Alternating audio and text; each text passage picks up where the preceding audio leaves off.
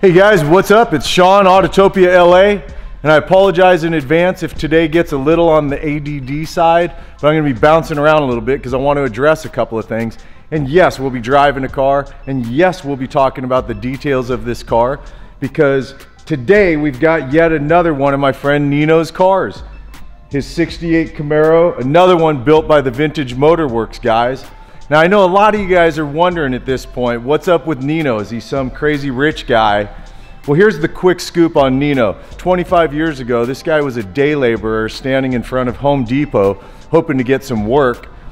He worked so much, got hired by a guy, learned the business that he's currently in, and started his own business. Has done very well for himself. So this is a totally self-made guy that came from nothing and built what he's got. And now he appreciates the fruits of his labor with cars like this, and then he passes them on to me to show you guys and get to go drive. So today we're driving yet another one of Nino's cars. So hold on, because here we go, man.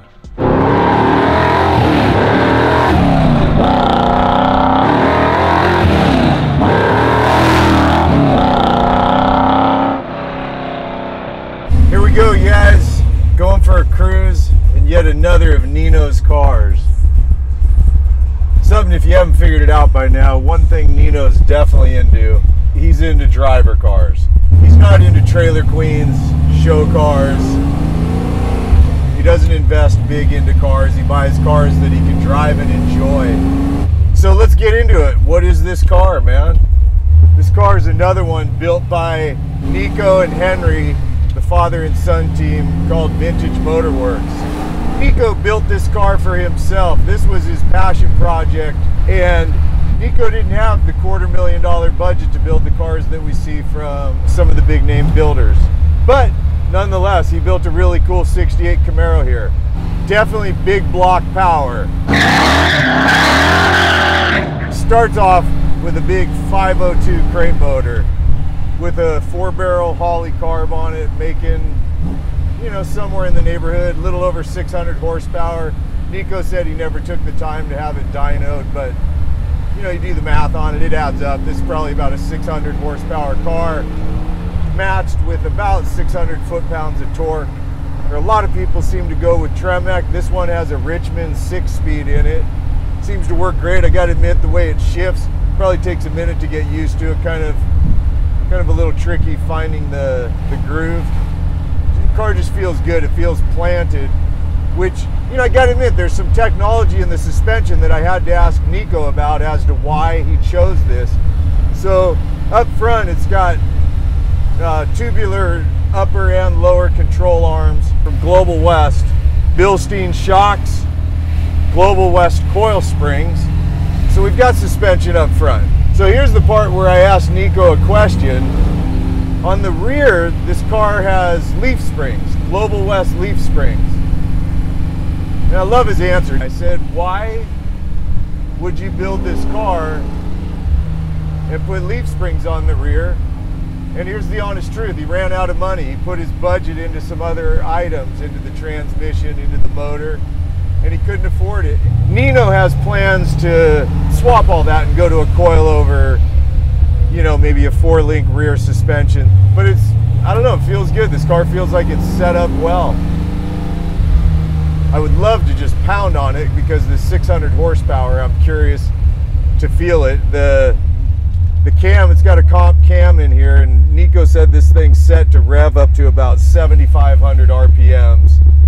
Probably not going to see that today. Car's got bare brakes all around, 4-piston, front and rear. Plenty of stopping power. I love the wheels on this car, and here's why. Nico and his dad are creative builders. Sometimes they don't have the big massive budgets, especially to build their own vehicles. So oftentimes they grab from stuff they have around their shop and figure out a way to have it work with actual real taste. So if you notice on here, the wheels are BMW. You'll see these on certain 5 Series and 7 Series, and I was told even on the 8.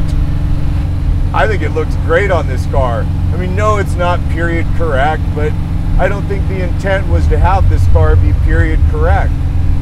I mean, along with the wheels, you see carbon fiber treatments that are the front splitter Trans Am style, but it's But it's carbon, that's not period correct. A carbon wing on the back, that's not period correct. The color's not period correct. This is Bumblebee, dude. I'm told from Nico that they built this motor in-house. It's got Brodix heads on it. He's got long tube hooker headers on here. Hooker headers, man. It's a name I remember as a kid.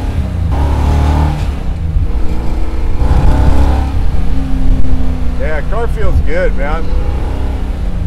Yeah, and this is another one that's, you know, it's old school in its approach. I mean, I do like that it's got some front suspension that makes sense to me. The leaf springs, I mean, I can feel it. You know, it'd be bitching to have this car on coilovers, no doubt about it. Have an independent rear setup, but it feels good, man.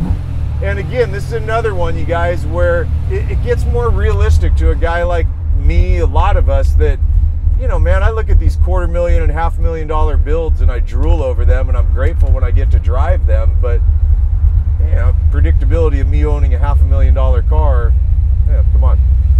But a car like this, I mean, this car, Nino's into this car for somewhere in the neighborhood of $80,000. You know, it becomes kind of realistic, right? Something maybe, you know, we can all work towards.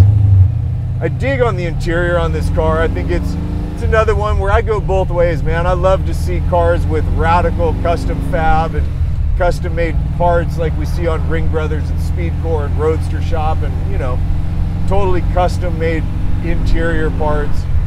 This car, for the most part, other than the color scheme in here, for the most part, the interior is a stock interior. This is very much what we saw. The wheels obviously not, at least I don't think it is.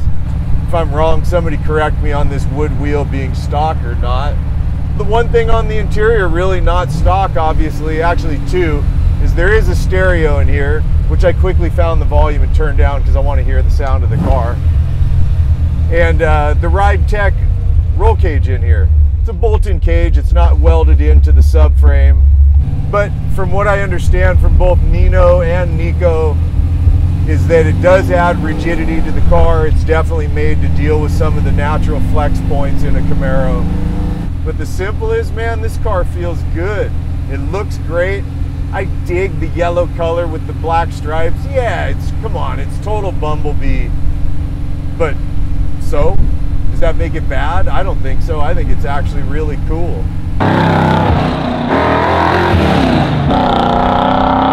The billet mirrors, I noticed Nino has these on a couple of his other cars. Definitely remember seeing them on the Nova. I think he may have them on his Dart as well.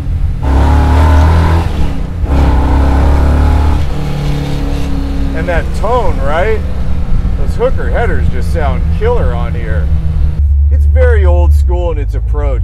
I like showing them all, man. I like the world of custom modified cars because I like to see the creativity from the big dollar builds to the small ones. I like the creativity it takes to work on a budget that's like this, under $100,000, that produces a car that's this cool. That's just fun acceleration, man.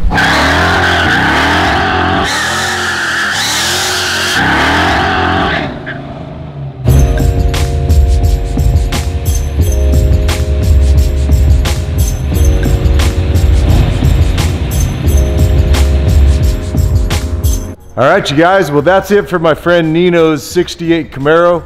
One thing I left out during the drive, because I was just kind of having fun driving this car, is the tires he's got on here, which are worth mentioning because they're the Toyo R888s. In the rear, he's running a 275 4018. Up front is a 235 4018. So he's got some sidewall, not massive tires, but here's the simple. This is a great build that you could actually own for under $100,000, man. You got a vehicle that looks amazing, a blast to drive, does killer burnouts, just very cool car, man. Anyways, you guys, I hope you enjoyed the episode today. Thanks for hanging and watching and supporting the channel. Nino, I appreciate you, dude, and I'm looking forward to shooting a couple more of your cars because I know there's a couple more we're gonna get after. So that's it for today. Hope you guys had a good time. See you in the next one, man. All right, later.